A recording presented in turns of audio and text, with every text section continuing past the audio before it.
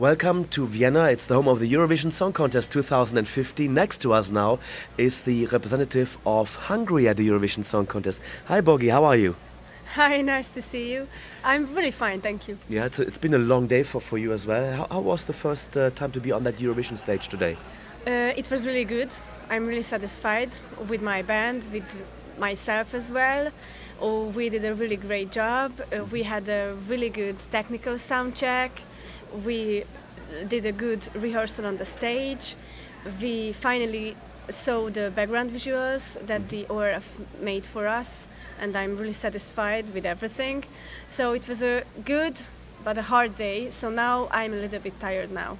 But you're still smiling, and that is important about it. You're singing Wars for Nothing. What is this song all about? Actually, this is a hymnic ballad, Pleading for Peace. And the song was written by 3 composers. So 3 composers, many inspirations, but one goal, to raise people's attention to this issue.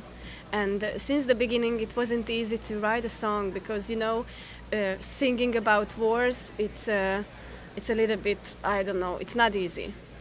So to find a good way to communicate the message, to, I don't know, to find a good orchestration, to be the honest, the best we can be. So it wasn't easy, and we, I don't know, talked a lot about it with the 2 other composers. But I'm really satisfied with the result because we found a good way to sing about wars. Okay. Now, a few weeks ago, you were in Amsterdam at Eurovision concert. Do you actually live in Holland?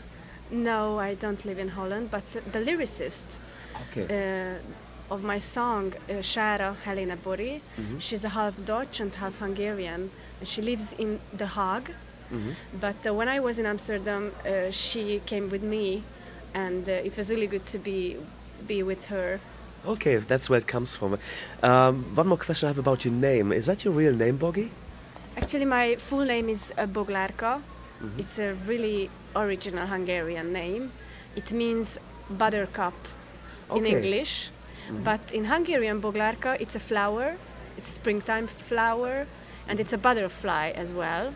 Okay. But when I started my solo career, I wanted an artist name, a stage name, which is more simple. And Boglárka has got a nickname, Boggie. So actually, Boggie is my nickname. Fantastic. Thanks very much. You've won awards, Boggie, for singing in styles very different to the one we've heard you today, singing jazz and world music, maybe. Tell us about some of your influences in music. Yeah, actually, I have a really, I don't know, long time musical studies stories, because I started with classical vocal training during 5 years, and I studied classical piano also, and afterwards I went to a jazz conservatory. I also studied folklore, Hungarian folklore. I studied country music from America. Wow, and finally I finished my musical studies in the only pop music conservatory in Budapest. But I was also influenced by French music, the French chanson.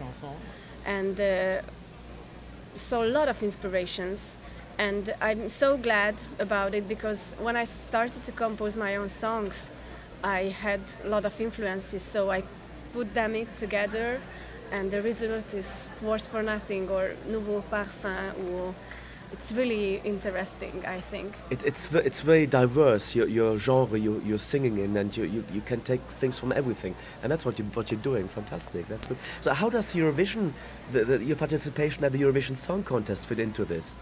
I feel so blessed, and it's a great honor to be representing my country, Hungary. And you know, in my career it's a big step, because after my song Nouveau Parfum, Eurovision is a bigger stage to get more audience and to reach more people by my music. So Eurovision, it's a logical step for me in my career, and I'm so happy to perform here, to reach people with my music, to show who am I, to show my music, and I'm so happy that I can sing my own composition So, Fantastic, yeah. and Words for Nothing wasn't written for Eurovision actually. Words for Nothing was written for my second album, which Okay. was released last year. And when I entered the Hungarian song Adal, contest, Adal, mhm. Adal, I just picked it from the album. Fantastic. Wow, that's amazing. Boggie, you've toured with your music in quite a number of countries. I think you've been to America and Germany. Is there any favourite place you've been to perform, or perhaps just to visit?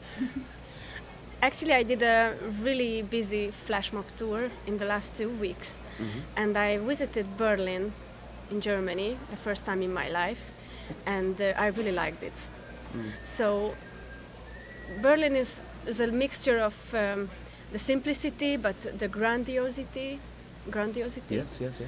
and it's really similar to Budapest, and I really felt like in home, but it's more space, more. Yeah, yeah. It's really good, more open, Berlin. no? Yeah, yeah. I was really surprised about it because everybody wants to go to Paris or London, but Berlin is still modest, but it's a really cool place. It has a certain flair. I'm German, and I've got family in East Germany as well. Yeah. And when the borders came open, then it was so nice to go to see the entire country of Germany for me and my family, of course. That's quite nice. That's what they call building bridges, I think. Building bridges, there we are. That's the logo of this year's Eurovision Song Contest.